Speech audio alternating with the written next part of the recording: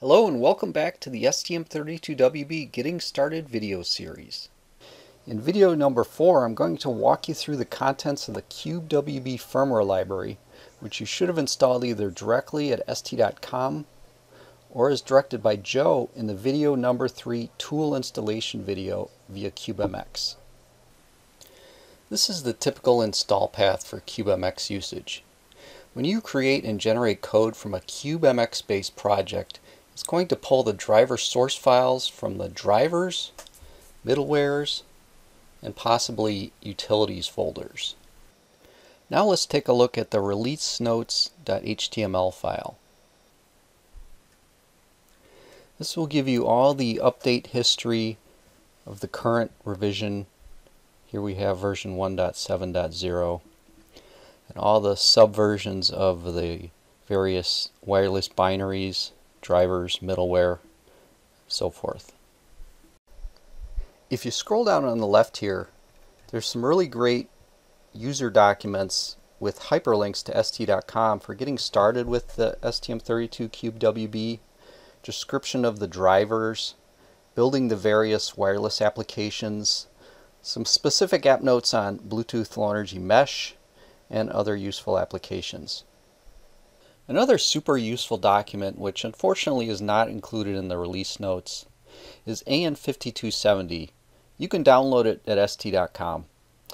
It gives a great description of all the standard application control interface and host control interface commands, all your typical gap-gat type commands, parameters, opcodes, descriptions, and return values. If we go into the documentation folder, there's also a local copy of the CubeWB Getting Started user manual. This will give you a good high-level view of how the various firmware blocks are structured. Moving on to our drivers folder, we'll find a familiar structure similar to that of other STM32 Cube firmware libraries. The board support package folder, supporting different hardware platforms such as the Nucleo board and dongle board. The ARM SimSys libraries related to the Cortex M4 instructions, and also including this DSP library with lots of fun fixed point and floating point examples. And then the HAL driver with all the basic source code for all the standard peripherals. You also want to take a look at the CHM user manual. For all of the standard non-radio peripherals, this will give you a good description of all the APIs. Now let's take a look at the middlewares folder.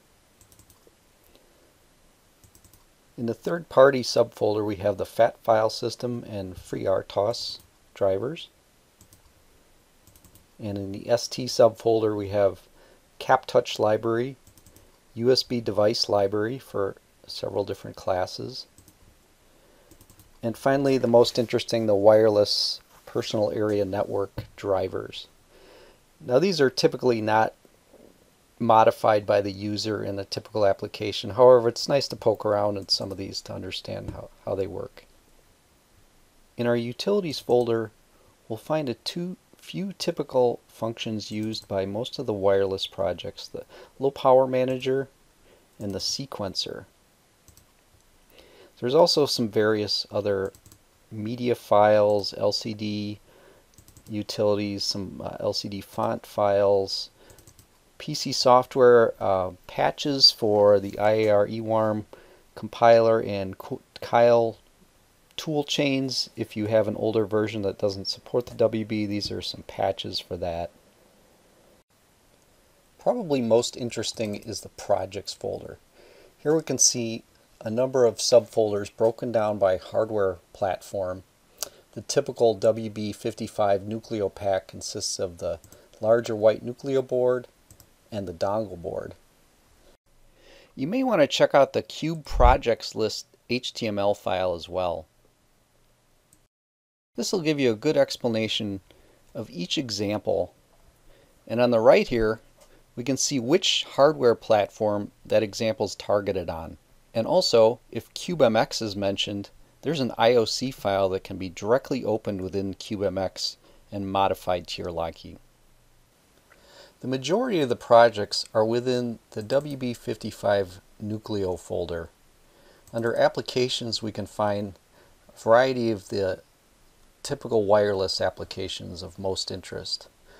Standard Bluetooth Low Energy, BLE plus Thread, BLE plus Zigbee, Open 15.4 Mac, and then some other standard STM32 type applications like capacitive touch sensing, USB with 4 different device class examples, regular Zigbee, regular Thread, and a project for doing customer key storage. Within Bluetooth Low Energy, we have 24 examples.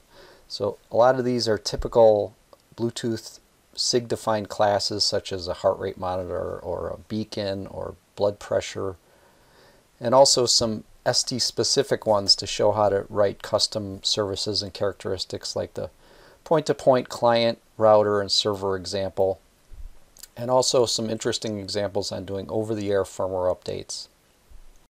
If you want to have your Nucleo board communicate with our CubeMonitor RF tool, you would use the BLE Transparent Mode project. We'll discuss that further in a future video on CubeMonitor RF.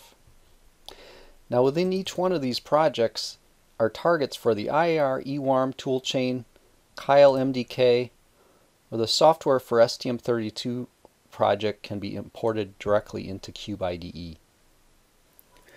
Looking at some of the other protocols, in Thread we have lots of projects for full thread device, sleepy end device, lots of Zigbee cluster examples, and the Open Mac 15.4 full featured and reduced featured device, and also a low power project.